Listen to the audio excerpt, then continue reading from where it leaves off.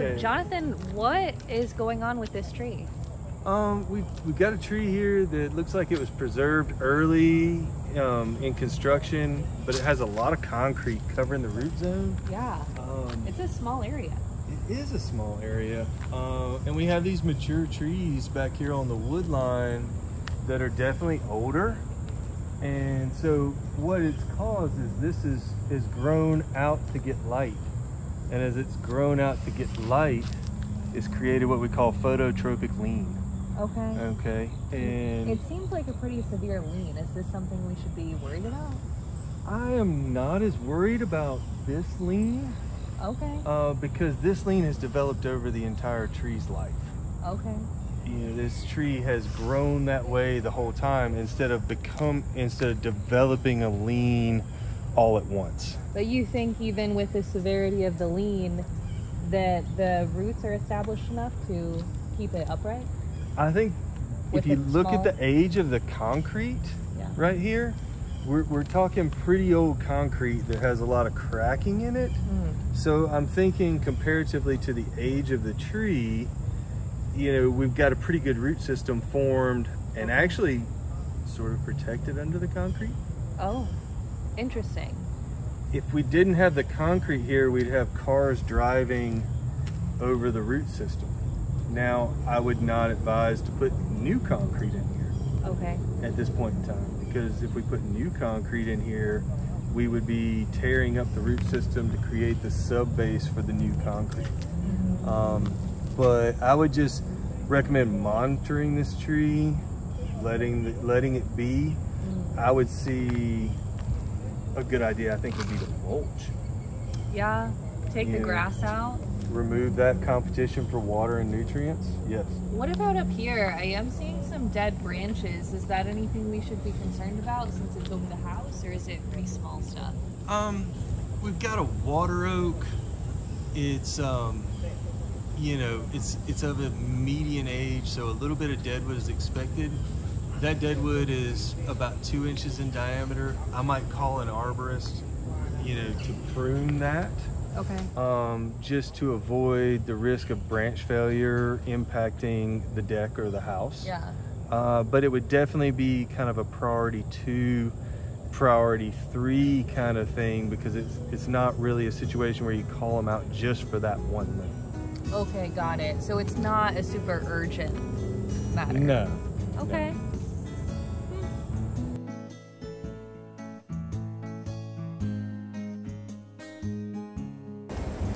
This one's got a wild lean too.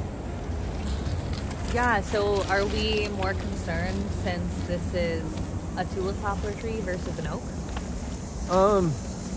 A little more concerned just because the wood is weaker.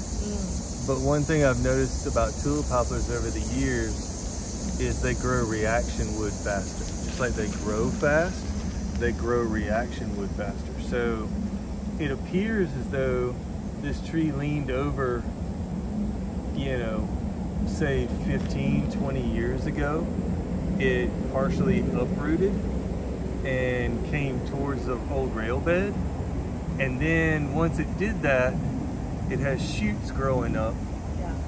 And so you see this shoot here low, it's probably a good 8-9 inches in diameter, that's growing actually pretty much long.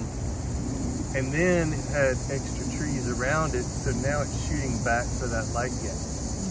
And the whole time it's been growing, you know, reaction wood on the tension side of the lean. So hardwoods, What do you mean by reaction wood? So when something happens to a tree, when a tree gets loaded, when a tree partially fails, or when we do something to affect its balance, it automatically, the next day, starts growing wood to compensate for that load. And so oak trees and most hardwoods, all hardwoods, grow it on the tension side of the lean, so they're pulling it back. Pines grow it on the compression side, so pines grow it to push up. So is this like if we look at a tree cookie and we're looking at the rings of the tree cookie, and we might see that the rings on the right-hand side are wider than the rings on the left-hand side? That's reaction wood? It's exactly reaction wood. and the actual pith, you know, you're talking about a cut cookie, and the center of that cut cookie would be the tiniest circle, and that's the pith of the tree. Okay. And like you say, we would see much more growth to the tension side in a hardwood. And the tension side on this tree would be this direction? Would be this direction. Yes. Okay. On the back side of the lean. And so where you would become concerned about this tree being a tulip poplar and a poor compartmentalizer of decay would be if you had decay on the back side of the lean in that tension wood that you need. Okay. Then you would start to become concerned. But if you don't have any kind of decay, kind of looking at the load compared to the size of the trunk, you've got a very small crown compared to that size of trunk. Okay.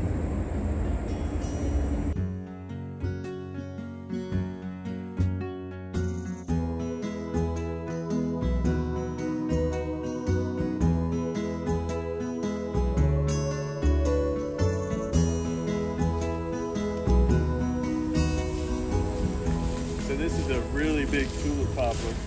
Yeah, this is huge, and it's got 2 trunks. Yeah. So is that something we're concerned about? This is a really deep cross here and really big diameter on both of these trunks. So sometimes a codominant is a concern, but what again you're looking for is the reaction of the tree to the load. So we see a codominant here, and it doesn't have any reaction wood coming out either side. I mean, I don't think there's any around this side.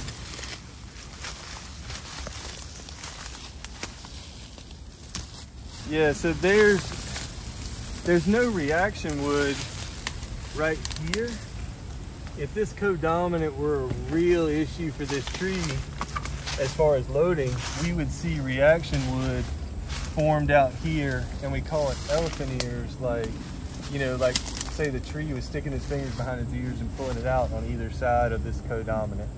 Now, one thing of concern in this one, when you get around here, oh, look at that snake skin. My goodness.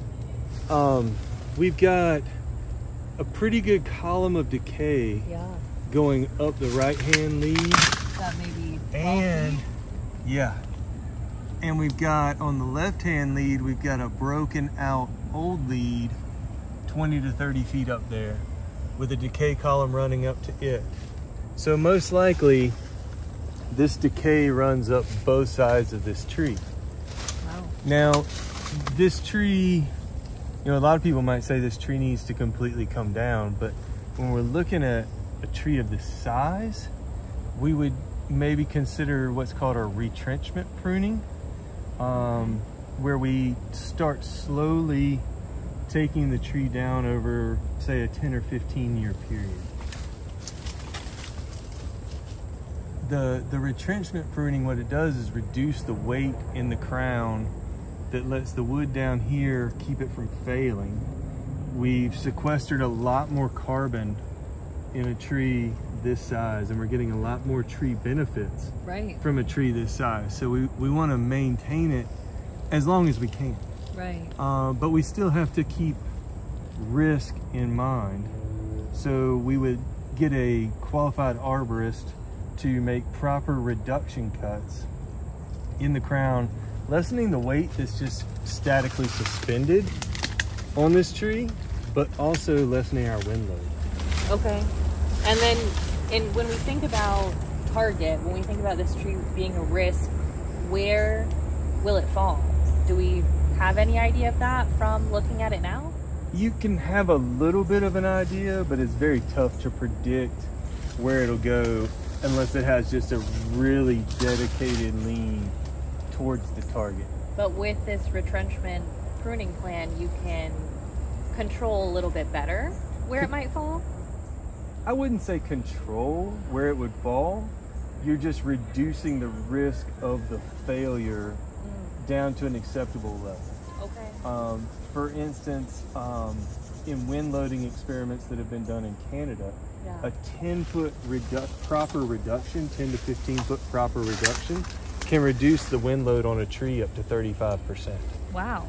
And so when you're reducing the wind load 35% just through a proper reduction by a qualified arborist, you've really cut down a lot of the forces that are exerted on this tree during normal weather and also during our extreme weathers.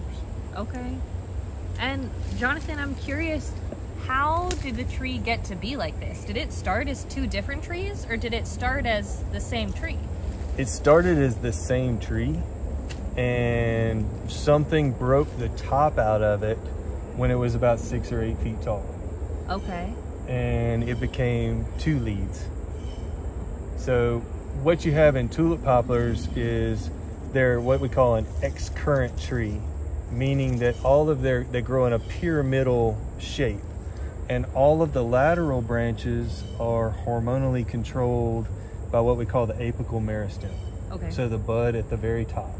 And it says, hey, don't grow past me, and hormonally controls the lower branches. Once you take that apical meristem off, you lose the hormonal dominance over the lower branches, and they will try to assume the place of the apical meristem. Okay. They'll try to grow up and become the main lead. Sometimes they make it, sometimes they don't.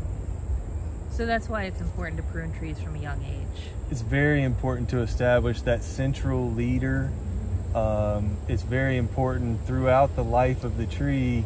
If something were to happen to the top, is to pick what your next one is and subdominate the other branches properly, so that you can reestablish proper tree form.